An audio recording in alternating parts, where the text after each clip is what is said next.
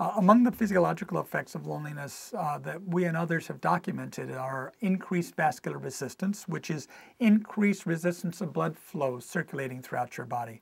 That increased vascular resistance we see not only when people confront stressors, but even at baseline, when just sitting normally during the course of a day. In one study, in fact, we put small ambulatory devices on people, and they walked around and were beeped and sat down and pressed some buttons, and we were able to measure vascular resistance and blood pressure, and found in those individuals during the course, the lonelier they were, the higher the vascular resistance, just as they walked around in their everyday life or sat in a chair during the course of a day.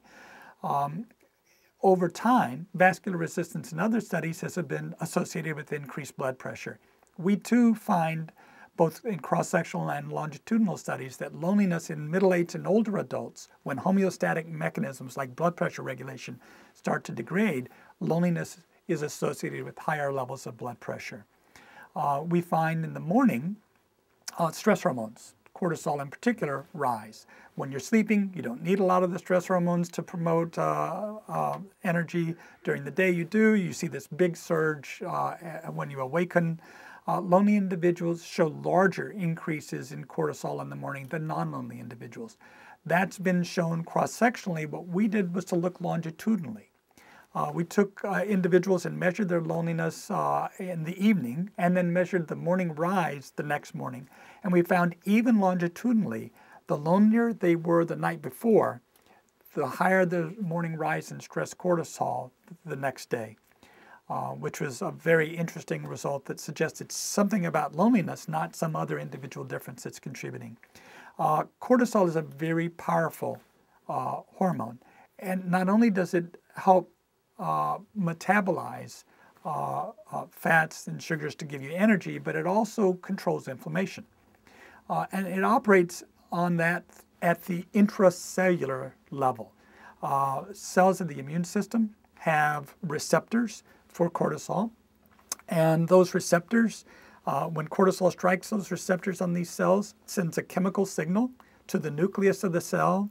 In the nucleus of the cell, there's other chemical signals being produced by the DNA, called RNA transcripts, that travel out to the surface of the cell and then control inflammation throughout the body.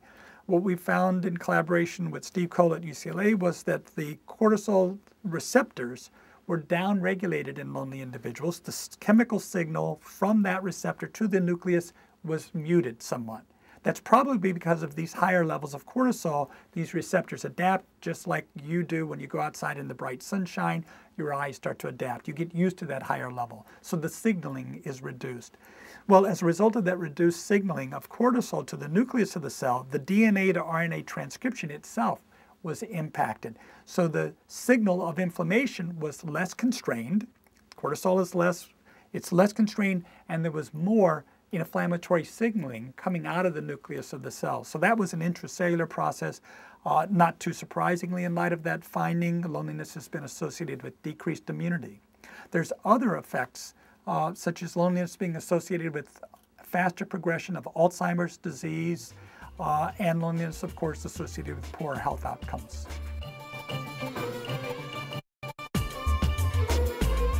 The question of whether drugs are appropriate to combat loneliness is a difficult one. What we do know is that many of the cognitive and behavioral procedures available are sufficient for most individuals to deal with loneliness. Much of it is we don't know, we treat the signal as if it were a neuroticism or a disease, rather than what it is, and that is part of what it means to be human. It's part of what it means to be connected. It's a signal if we were sensitive to and we responded to. You know, I'm feeling lonely, so maybe I should stop just working and perhaps pay a little more attention to my family or to my friends. Then that can go a long way toward, in fact, creating a better environment for all of us. If you treated it simply with drugs, that may allow me to work in isolation more, but that's actually not something that's positive or beneficial for our society as a whole, or for our human species as a whole. That doesn't mean, however, that for certain individuals for short periods of time, that it might not be important to diminish the intense feelings of loneliness so that a person is able to regulate and deal more carefully with their problems. One of the ironic effects of loneliness is it impairs executive functioning. It impairs an ability to actually regulate one's behavior. And it makes sense. You feel threatened, you feel rotten, you feel miserable, life is stressful. It makes it very easy to eat fatty foods. It makes it very easy to not exercise. In fact, we find loneliness to be associated with both kinds of poor health behaviors. And it's because those are quick little rewards that help make up for the misery in which one is living. If you diminish that feeling of loneliness or the pain of loneliness, it diminishes the depletion of executive function, and that's really critical to help one think more realistically about the interactions with other people. So I can see kind of a need for phasic or for temporary medical interventions on some occasions, but one wouldn't want to use it as a replacement. Doctors have underestimated the importance of loneliness. We have characterized individuals as rugged individualists. We praise the solitary scientist or the noble athlete who spends time training and then excelling as an individual at their sport.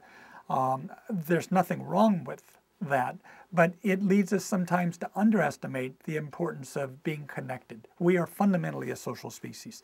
Our capacity doesn't derive from our individual might. Our capacity derives from our ability to work as a collective. If you just look at any city or any society, you see that we have the capacities we do as a species because we specialize, work together, we can trust one another. I mean, we couldn't drive through the city streets if we couldn't trust people would follow certain conventions and norms. So we take for granted, because it's so fundamental, the importance of connection.